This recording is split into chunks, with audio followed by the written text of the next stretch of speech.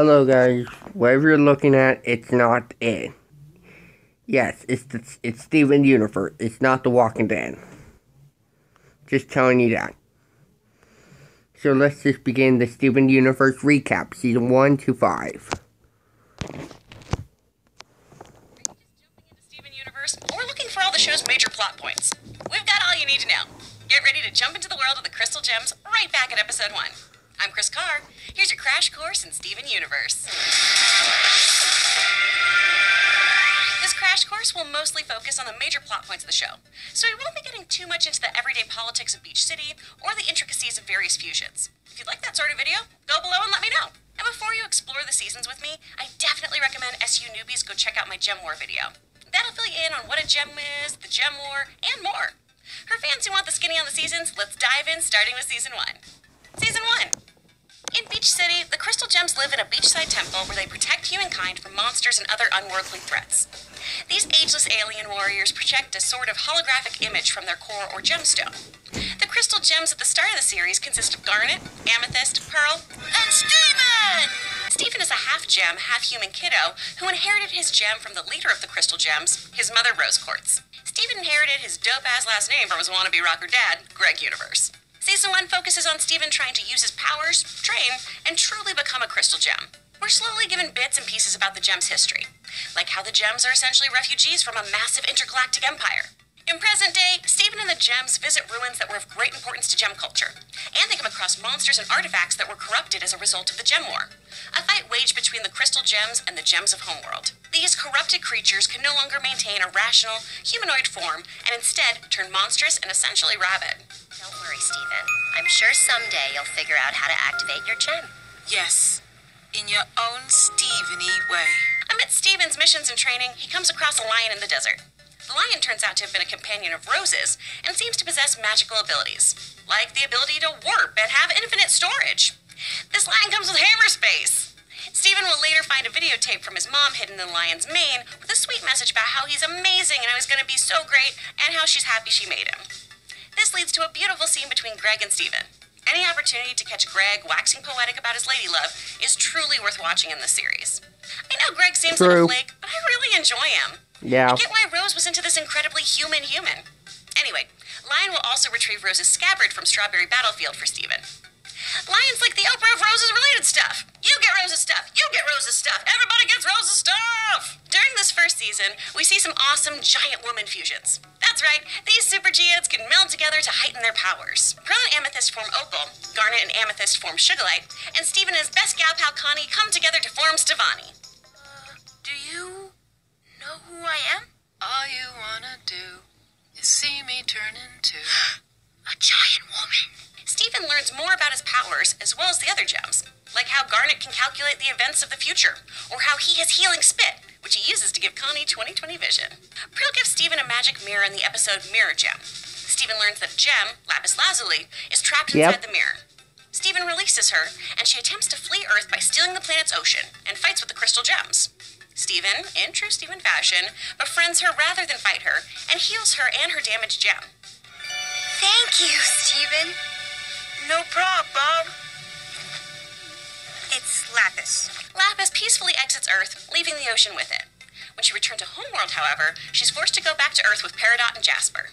By Season 1's conclusion, we know that thousands of years ago, the Gem Empire intended to eradicate all life on Earth. Yeah, we all know gems. that now. However, Rose Quartz led the Crystal Gems in a rebellion against this plan, and that the Homeworld Empire has its sights on Earth once again, as Gems Peridot and Jasper come to Beach City. They reveal that Lapis Lazuli showed the Homeworld that the Crystal Gems were still Earthbound. During this time, Garnet is destabilized and diffuses. Steven, now knowing that Garnet is in fact a fusion, meets her two counterparts, Ruby and Sapphire. Obviously, our kiddo has a ton of questions about this, and Garnet will get to all of them in the episode The Answer, so just hold your horses. Jasper convinces Lapis to fuse with her as Malachite to defeat the Crystal Gems, but Lapis double-crosses Jasper and drags them both to the bottom of the ocean.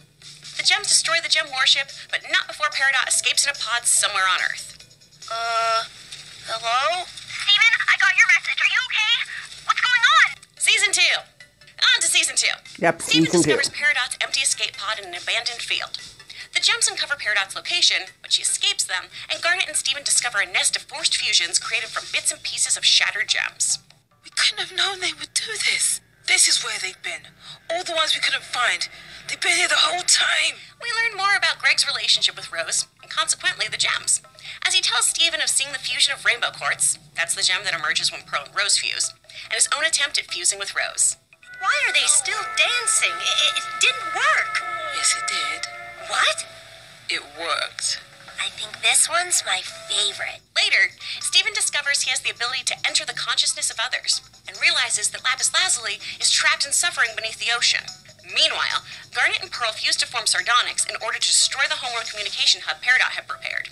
But Pearl loves fusing with Garnet so much that she starts lying about subsequent repairs. This lie obviously causes a huge rift between Pearl and Garnet. Garnet separates into Ruby and Sapphire and opens up about feeling betrayed by Pearl since fusion is something so special to them. Garnet and Pearl are able to forgive one another just in time to capture Peridot, who once again escapes. So, fusion How is does super he special to escape Garnet? every time? Yes, it is.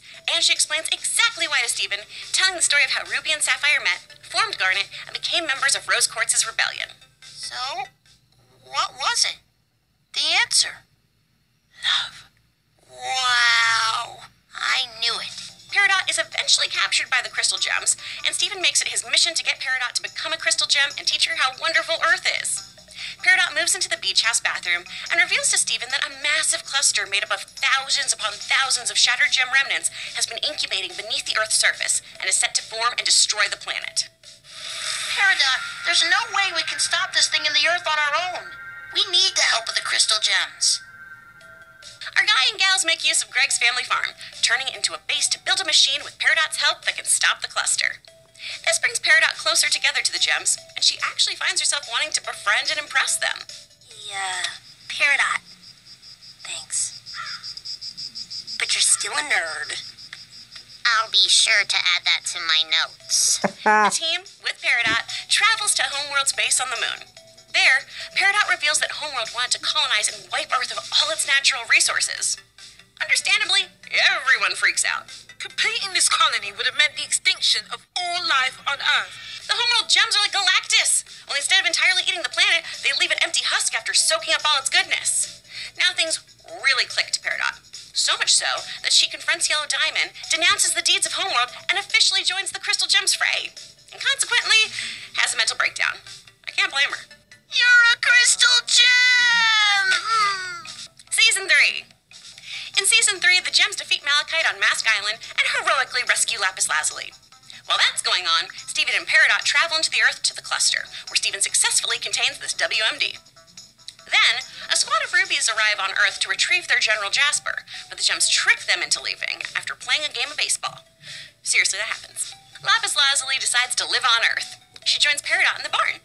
At first, Lapis has a really hard time connecting with Peridot, who is incredibly eager to win Lapis's friendship. Steven aids in Lapis's earthbound adjustment, and Lapis eventually warms to Peridot. Peridot. Are you okay? In B-Plot Town, Greg and Pearl are able to finally settle their differences when it comes to Rose. Both of them were desperately in love with her, so it's only natural that they'd have some issues with one another. Especially since the physical aspects of Rose and Greg's romantic love led to Rose no longer being able to exist as her own entity. That's gonna strain things between folks, so truly, this is a big deal. You know Rose. She always did what she wanted. Steven's powers continue to grow. He develops the same floating ability his mother had. Steven and Peridot both develop new powers! Peridot basically becomes Toph and can manipulate metal, and Steven's mental powers increase. He controls his buddy Lars at one point, and has a unique dream ability that seems to connect him to his mother via his gem. Steven learns more about the gem war when the corrupted Centipedal draws out what happened prior to its corruption. He reunites Centipedal with the other corrupted gems. Connie, who's been getting sword fighting lessons from Pearl and is crazy good at it, gets to go on her first Crystal Gem mission and encounters Jasper for the first time. Jasper, it turns out, has been building an army of corrupted gems. Hey, Rose, look what I got. The gems take action against Jasper. Amethyst gets her butt kicked and is nearly shattered. That is, until Steven and Connie fuse and forms Devani. You guys won? Amethyst! You're back! You're okay! Amethyst takes this defeat personally and trains with Steven to become even stronger. and both learn new abilities while becoming closer friends. Later, Stephen accidentally releases the gem known as bismuth from her bubble inside Lion's mane. Bismuth reconnects with the remaining crystal gems and forges new weapons for them. But this happy reunion is short-lived. Yep. As I mentioned in my Gem War video, Rose and Bismuth didn't agree on one of Bismuth's latest creations, the Breaking Point. The Breaking Point was a weapon capable of shattering gems. When their fight escalated, Rose poofed and bubbled away Bismuth and hid her away, claiming that Bismuth fell at the Battle of the Ziggurat. I know she's a rebel leader, but shady lies come super easy to Rose Quartz. The things you do for revolution. You bubbled me away and didn't ever tell your friends. I'm going to tell them. I'm going to tell them everything. Then you really are better than her. Stephen, learning the reason for Bismuth's imprisonment, bubbles her again. This time, though, he explains where she is and why to the crystal gems. Back to a powered-up Amethyst ready to settle the score. She, Stephen, and Peridot track Jasper back to the Beta Kindergarten. Amethyst and Stephen form Smoky Quartz for the first time to take on Jasper. Trying to counter their fusion, Jasper attempts to fuse with a gem monster, but is no match for Amethyst and Stephen. They showed up on their little ship acting very angry, so I put them in timeout. The rubies once again return to Earth for Jasper. Amethyst, disguised as Jasper, convinces them to take the crystal gems to Homeworld's moon base. Upon arrival, Eyeball, as Stephen named her, he names all of the rubies, confirms that Rose Quartz shattered Pink Diamond. So, Stephen now knows that his mother wasn't just the leader of a rebellion, it appears that she's an assassin. The Jasper disguise doesn't fool the rubies for long, and the rubies attack our heroes. Sardonyx knocks the rubies into deep space, and whoops, they also kick Stephen out there too. So Stephen and the rubies are basically just reenacting gravity. Despite their differences, Stephen rescues Eyeball from floating around into the nothingness. However, Eyeball spots Stephen's gemstone. Believing Stephen is rebellion leader Rose Quartz, Eyeball tries to shatter Stephen, forcing him to toss Eyeball back into space. Eventually, the crystal gems find Stephen, save him, and yoink the rubies' roaming eye ship, and travel back to Earth. Once landed, the gems confirm for Stephen that Rose did shatter Pink Diamond, and defend their former leader's actions. And that's a fucking lie. She didn't always do Trust what me. was best for her. But she always did what was best for Earth. Season 4. So naturally, a huge thrust in Season 4 is Stephen grappling with his mother's actions. His mother's a war criminal! What the hell, Mom? Stephen examines a strange recurring dream of his, despite Garnet warning him not to delve too deep. Greg agrees to help Stephen look further into this dream, and it takes them to Korea. Once there, Blue Diamond abducts Greg. Oh, Stephen and the gems travel to the homeworld. speaking of Blue Diamond, she'll be reported in Season 5, and maybe the movie, and maybe Season 6, and maybe the series Team finale. and Sue, and go to rescue him. Everybody While wants they're gone, Lapis, Peridot, and Connie are left in charge of protecting Earth. Shenanigans ensue. So we all have to do this together. For love. Stephen would have had a better speech. I know. She didn't even cry. While an unfused Sapphire and Ruby, along with Pearl, go on a tour of the facility with Holly Blue Agate, Stephen goes to find Greg in the zoo. Amethyst befriends the Amethyst guards and bonds with them through their mutual disdain for Holly Blue Agate and the fact that they're Amethysts, and they work together to smuggle the gems, Greg and Stephen, out of the zoo. Prior to escaping, Blue Diamond and Yellow Diamond return to the zoo. The two discuss Pink Diamond. Blue hanging on to the past, Yellow pushing her to move on. Seeing Pink's sisters only aids in Stephen's confusion over his mother's actions. He resolves his feelings by going into Rose's room and speaking with her, or at least some idea of her, to work out how to accept what she did. Back on Earth, Stephen's friends seem to mysteriously start disappearing. No one can find Lars or Sadie. These disappearances coincide with the appearance of two new gems, Aquamarine and Topaz. Aquamarine tells Stephen and Connie she's looking for my dad and Connie. When Connie says she's Connie, Topaz absorbs Connie into her body, along with all the other missing dudes. Stephen tries to save everyone, but when Aquamarine's powers seem too powerful for Stephen, he reveals his gemstone. I'm not my dad. I'm my mom. I'm Rose Quartz. Stephen departs Earth with Topaz and Aquamarine. Season 5! Last season, you guys! Alright guys, we're in the final stretch. This is the most recent season, and there's a lot to unpack. Yeah. When we last left Stephen, he had revealed himself to be Rose Quartz in order to save his friends from Aquamarine and Topaz. Stephen thought all of his friends made it off the ship, but it turns out that Lars is actually still on board. Topaz ends up being so moved by Stephen and Lars' friendship that she tries to help them escape, but sadly, to no avail. Steven, where are they taking us? I don't know. Steven! Lars! Once on Homeworld, Stephen is put on trial for his mother Rose Quartz's crime, shattering Pink Diamond.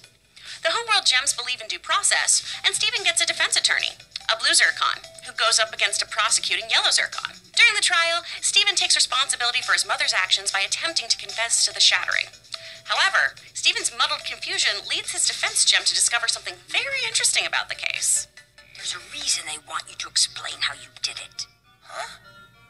It's because it doesn't make sense. Stephen learns that his mother may not be responsible for the shattering when the blue zircon makes a case for how rose quartz couldn't have done this, but a diamond definitely had the power to do so. Yellow diamond poofs both zircons before the trial concludes. As blue and yellow diamond fight, Lars and Stephen use the opportunity to escape. The boys crash land elsewhere on Homeworld and meet a group of off-color gems. Oh yeah, They're the basically off-color. the Island of Misfit Toys equivalent of gems on Homeworld. Lars instantly feels a connection to these misfits, as they've been hiding their whole lives. Lars basically has been too. Hiding from his baking abilities, his feelings for Sadie, the possibility of looking uncool in a situation. He's always been afraid, and these other fearful creatures make sense to him and give him the courage to finally take a stand. However, in this act of bravery, Lars is killed by an explosion while protecting the group from a pack of robinoids. Stephen revives Lars with his healing tears, but brings Lars back with a pink hue and new mystical powers, much like Lion. Stephen uses Lars' pocket dimension to get back to Earth, and Lars chooses to stay behind with the off-colors to search for another way home. That really sucks that you can't jump into your own pocket space. So Stephen's back on Earth, and you'd think he'd get a really warm welcome from Connie. After all, they definitely like each other more than friends. Well, Connie is apparently really hurt that Stephen just took off and didn't try to work with her to save their friends. She's upset that he gave himself up and leaves with Lion. I'm hurt. No, you're not. You're safe. You're here. I'm here. We're safe. Everything's fine. It's not, though. When Stephen fills Lapis and Peridot in on his adventures on Homeworld, Lapis freaks when she learns that Stephen ran from the Diamonds and is a fugitive. Not wanting to get caught up in yet another war against the Diamonds, Lapis plans to leave Earth yet again. When Peridot seems hesitant about leaving their things and their home behind, Lapis raises the entire barn for space travel. But Peridot doesn't want to leave. Peridot believes that their new home is worth fighting for and remaining on, but Lapis refuses to be a casualty of the Diamonds and leaves with the entirety of the barn. Not gonna lie, I super hated Lapis in this moment. Yes, I did completely too. understand where she's coming from, but the whole barn, dude? Leave Peridot something. At least she gets a dog or pumpkin. Later, at that doucher Kevin's party, Connie and Stephen make up. I get that this doesn't seem like an important plot point, but this is a really great apology on both sides and shows their emotional growth. I don't even know what to say to you. I'm angry. I miss you. I feel like I'm out of my mind. No, you're not. Meanwhile, Lars and the off-colors manage to escape Homeworld and become a rebel force in their own right, working against the Homeworld gems. Stephen and Connie visit Lars and his team while Lars is mid-heroic adventure with his fancy-ass new space threads. Lars has a meltdown because Sadie... Be honest, this would be a good series to work on. The Lawrence and the Off Colors, the series. Damn, that would really work. Actually, I would really enjoy that. is living her goddamn life, but rallies from a pep talk. Stephen and Connie visit Lars and his team while Lars is mid-heroic adventure with his fancy-ass new space threads. Lars has a meltdown because Sadie is living her goddamn life, but rallies from a pep talk from Stephen and Connie as they merge into Stefani. The fused best buds jump aboard Lars' experimental ship, but are shot down and get stranded on a nearby moon. While there, Stefani has some pretty trippy dreams as if she's Pink dealing with the Diamonds. She realizes she's in an old base of the Diamonds and is able to use the old diamond tech to contact Lars to get off this base. Lars and his crew rescue Stefani, and Stephen and Connie go back to Earth through Lars' head. Stephen comes back and introduces Garnet to the off-colors. She comes on a little too strong and makes the off-colors feel pretty off-put because they've never heard a compliment before. It's so heartbreaking. Garnet lets the off-colors know that they're special, rare, and worthy, and tells them the story of Rose Quartz. She was our leader, and Earth was our precious home, and those who fought to save it became known as the Crystal Gem. While Lars is away in space, Stephen writes to him to keep him up to date on the happenings of Beach City. Unfortunately, in his absence, the donut store is closed. Sadie's too busy with her band to keep it open herself, and with Lars gone, the whole town is donutless. But then, Stephen tells Lars about the mayor's amazing transformation.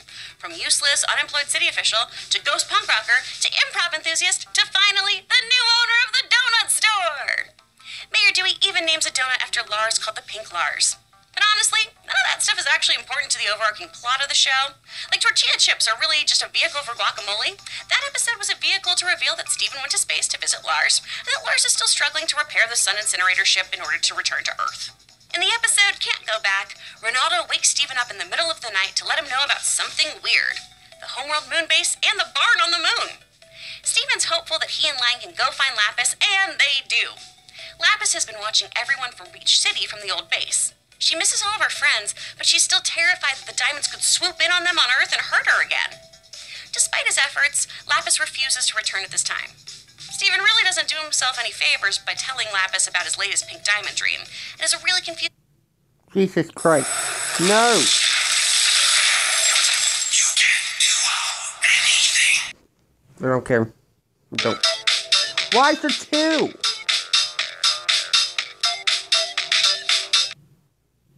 Why he keeps having them and feels so strongly connected to them.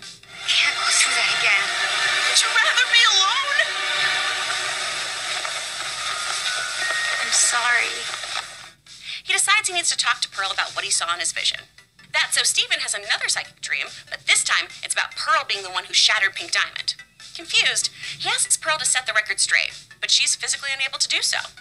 When Steven receives a text from Pearl later asking to talk, it turns out that a mysterious person was doing the texting, because Pearl can't find her phone. She asks Steven to climb inside her gem to try to find it, and he dives right in. The first version of Pearl he meets in this Pearlception is a super neurotic, type A neat freak who has all of Pearl's items organized and alphabetized inside her gem. She warns him not to look deeper for the phone in Pearl's gem, because what he finds might be pretty messy. But Steven presses on anyway. In the next tier of Pearl's gem, Steven comes across a sobbing, agonizing version of her, hiding on the beach.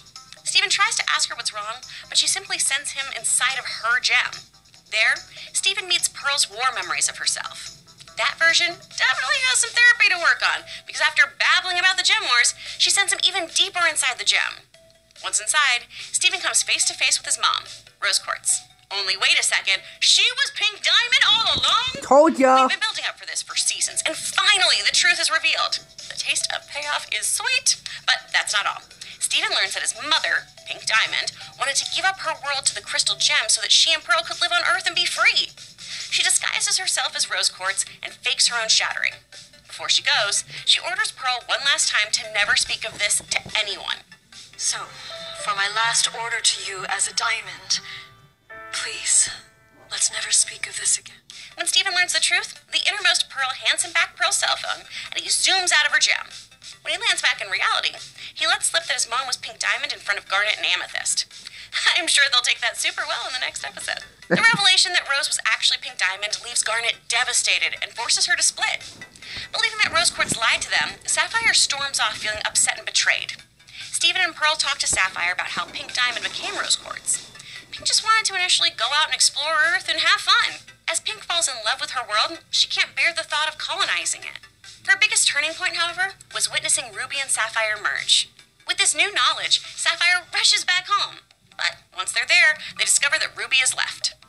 With Ruby gone, Pearl and Sapphire are devastated at the loss of both her and Garnet. When they collapse into a puddle of tears, Steven and Amethyst have to take charge and find Ruby themselves. They search everywhere for her, but, of course, Amethyst convinces Steven to play video games and eat pizza along the way. After begging her to tell him what's on her mind all day, Amethyst finally breaks down and tells Steven that she's really upset about the whole Rose Quartz Pink Diamond thing. She feels like she should only have to be responsible for herself, and so should all the other gems. But she also doesn't want all the adults in Steven's life to constantly be dumping all of their problems on him. Initially, I kind of thought she was being a sociopath in this episode for not appearing to care about Ruby, Sapphire, or Pearl, but in reality, she was just trying to cheer Steven up and let him be a kid. So, all this time, Ruby's actually been kicking it with Greg. Greg helps Ruby feel better, and Ruby, for the first time ever, thinks about herself and what she wants.